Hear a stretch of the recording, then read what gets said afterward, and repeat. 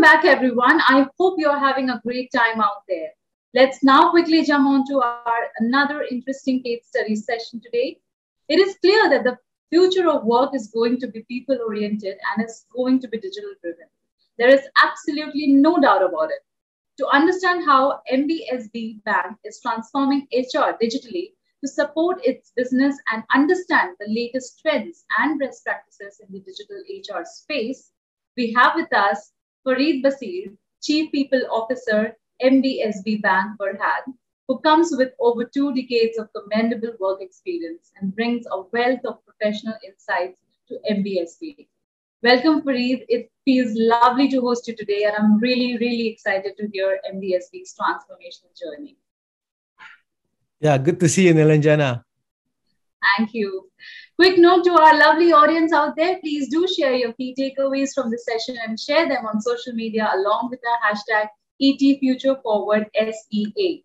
So without any further ado, I am inviting Fareed on the screen. Over to you, Fareed.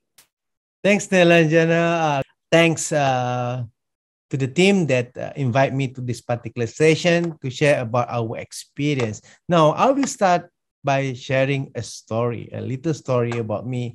When I joined the youngest bank in Malaysia, MBSB Bank, last year, one of the things that I realized was there were many forms on my table that I need to sign and approve. Hiring forms, talent acquisition form, external training programs, and many others. Now, I remember when I joined Human Resource back in 1994, years ago. I'm revealing my age now. HR, or at that time, personnel department, we are also called the house of forms. We have so many forms for every single things. We aware that from time to time, the HR function always deal with various operations, and these operations include compilation of various information through documents, through forms that we need in order to carry out the relevant business transaction with many numbers of workflows that are required to be performed by HR professionals. Compliant with certain forms can make our processes, our procedures and action faster and easier and more efficient. The question that I want to ask, burdened by too many forms, on my table, I ask my team, can we digitalize this? Yet, should we digitize or should we digitalize, or is this digital transformation?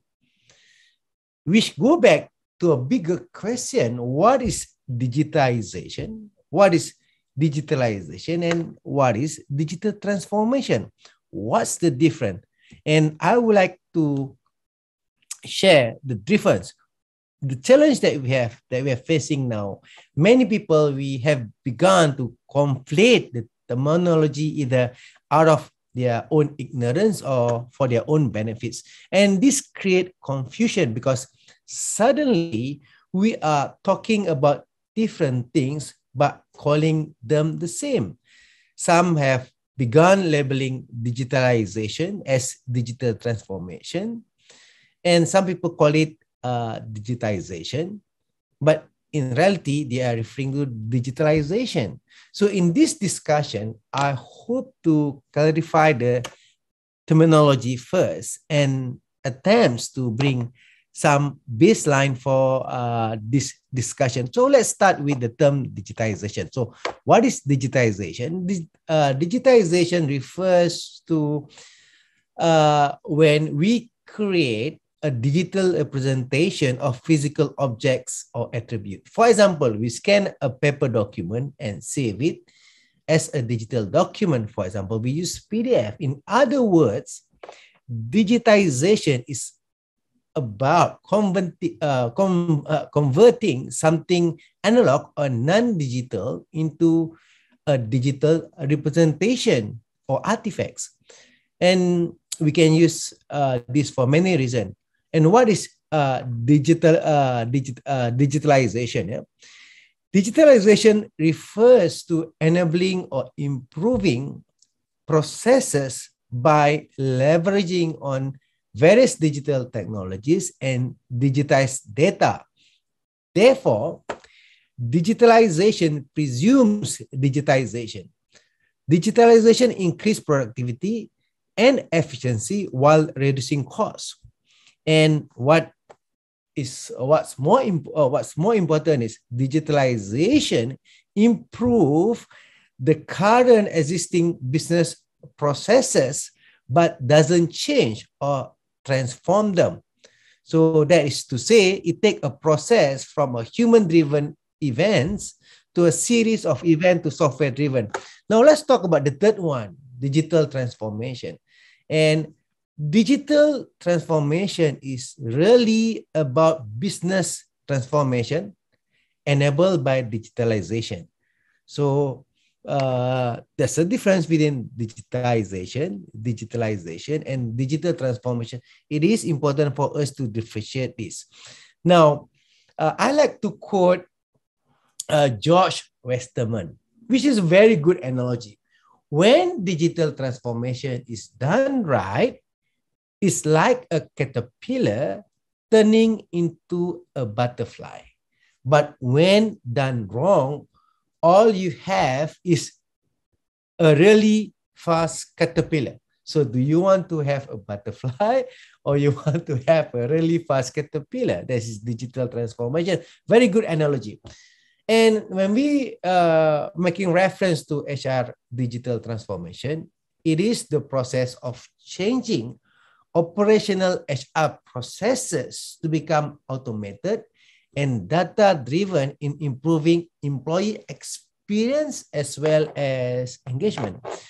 In the current challenging world, in a VUCA world where we have seen digitalization has accelerated at workplace, HR professional, all of us, we can't stay behind. We should involve the organization as a whole in order for this metamorphosis from caterpillar to butterfly to be successful. At the workplace, where we know any better than for virtually anything in our life to be digital, HR digital transformation is not optional. It is mandatory. Yeah. And when we talk about digital HR, we refer to, I always use the term SMAC, SMAC technology, social, mobiles, analytics, yeah, and cloud, SMAC technology. And we know that digital HR meant to improve both employee experience and organizational success by transforming the HR function from paper-based, from reactive, and from time-consuming. Yeah, three challenges that we are facing now: people, paper-based, reactive, time-consuming, to be digital first, mobile, and optimized. At the end of the day, the goal is how we can improve the ecosystem or the employee journey towards increasing the employee engagement and retention. Yeah? And most organizations, we are only beginning to consider digital HR and work on a strategy. As with the digital transformation of business in general, digital HR transformation is considered by industry analysts to be the critical part of the digital transformation of business in general. And we have seen the digital HR is part of the greater landscape of this digital transformation. And I want to go back to my earlier pinpoint when I joined MBSB Bank. I give you an example, the recruitment turnaround time. Yeah. So when we talk so much about how I want to improve this particular process, but how we can improve something that is different every time. Yeah. So before we improve the process, I give example. Personally, I'm a data person because I keep reminding my team. Yeah, in God I trust all of you please bring data. So I asked for the information. What is our current average turnaround time? At that point, we don't have any data with regards to our turnaround time. Why? We don't have that information because everything was done manually. So the first thing that we need to do is we need to stabilize the process, because there I see more important for us to stabilize the process before we improve the process. Because why? One day we calculate the turnaround time of recruitment at 178 days, and the next it was 78 days. It may even vary by months. There's so many variation in the process. Yes, I know we have targets. What will be the turnaround time? But if that process of recruitment constantly changing, we are constantly fighting against different potential issues. Yeah, how do we improve if there's a new problem every single day? If it is not consistent, we would think it would make pretty much impossible to find what to work on at all. How could we identify the problem? How could we create a plan of corrective action plan? That's the reason why the idea of stabilizing process ties into the idea of standard work. So if we don't have a standard work or policy or procedures on and process on recruitment, how we can improve this? So if it is done differently every single time, how we can improve it at all? So that's the reason why consistency is key. So what we had at a time, we have two options. When I asked the team to digitalize the process, we have two options. Either we want to use an enterprise human capital management system, or we just use a digital forms. These are the two options. I know, I don't want to refer, there are so many enterprise HCM software in the market. And we know there are several challenges because you need to come up with your requirements before you're able to implement it. And there, as HR professionals, we realize that we don't have the time to do that. So at that time, what the team has done is we use digital forms, because the reality is the benefit of HR automation are very clear. Yeah.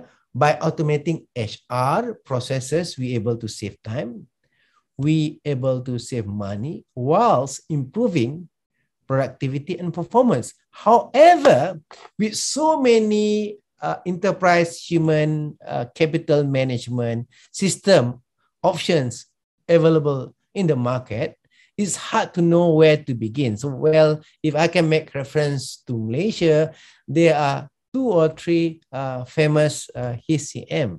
Yeah. Yet, keep in mind that organization don't need to use enterprise HCM software. Some of the current even free digital forms, online form, can complete many of the same function with ease.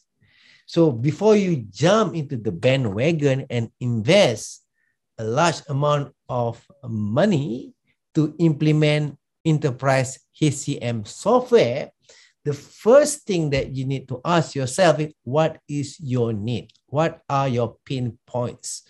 What are the processes that you want to address?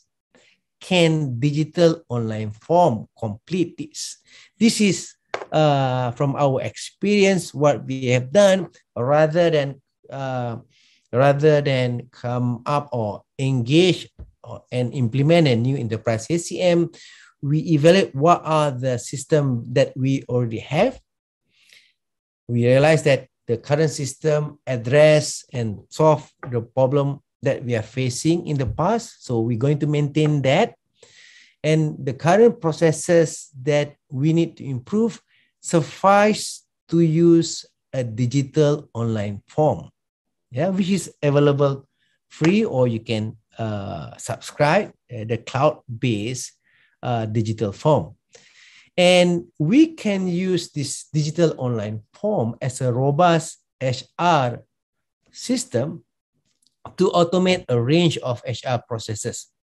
So since I joined, we have automated a lot of processes, not only talent acquisition, we address training through various HR benefits processes, also which involve talent management and performance management. So in reality, not necessary we embark on a large-scale enterprise HCM software. We can always use online digital forms to automate your current HR processes. No matter the size of your organization, MBSB Bank, we have only 2,200 employees, yet many HR tasks, for example, that require employees or candidate to fill up the HR form, we can use this digital online form. Whether we collect numerical data such as their ID numbers, their social security numbers, their provident fund numbers, or qualitative data like answer to interview questions, the automated forms can make it easy to track, monitor, and revisit information. I give you an example. I go back to the earlier example that I've used with regards to talent acquisition. In the past, line manager used to go to HR and say that why it take HR take a very long time for human resource to come up with hiring decision.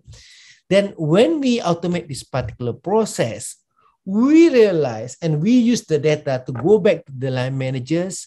In reality, the backlog, 30 to 40% of the backlog coming from the line managers themselves, where they took longer time to make decisions. So by automating the process, we able to know, we able to map the process, and we able to know, we able to identify what are the non-value added activities, or what we call as NVA, and we able to identify what where are the backlogs. And we can always go back to the line managers or the process owner.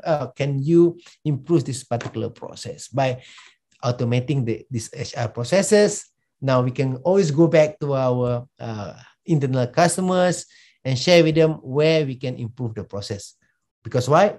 Now, when you automate the HR processes, you're able to understand, you're able to map, you're able to address where are the pain points. So we know that HR automation can be done with forms, the digital form, and there are so many HR tasks that can be done without a full enterprise HCM system or software. Now, lesson that I've learned, when you want to implement your digital HR, there are simply 4 steps. One is you need to adopt a digital channel to reach and connect your employees. You need to digitize the time-consuming and inefficient or expensive paper-based processes. You need to establish an automation strategy that harness the full knowledge and power of your employees. And you need to optimize the organizational processes with data-driven insights. So these are the 4 simple steps that I've learned when we simply automate our HR processes. Now, in conclusion, I would like to wrap my session. We know that the digital transformation in HR, the human resource digital transformation, is changing how organizations operate internally. The days of manual, paper-based HR processes are gone, and in their place are digital tools, strategies, and forward-looking HR professionals like all of you. And in short, HR digital transformation is a process of adopting digital HR tools and strategy to improve employee experience, improve employee journey, and enhance our operational performance through data-driven and automated HR practices. With that, I would like to end my session. Thanks for your kind attention. Look forward to see all of you again. Thank you very much. Over to you, Nilajana.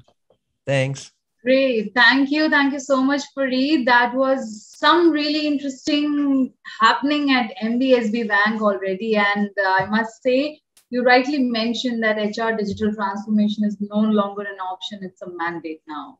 Yes. So, yeah, thank you. With that, thank you so much once again, Fareed. And with that, ladies and gentlemen, we have come to the end of the session. We will now take a short networking break. Do join us for our next session with Inchcape's CEO, Jasmine Wong, who will be talking about the future of remote working and how it looks like at her organization. See you on the other side.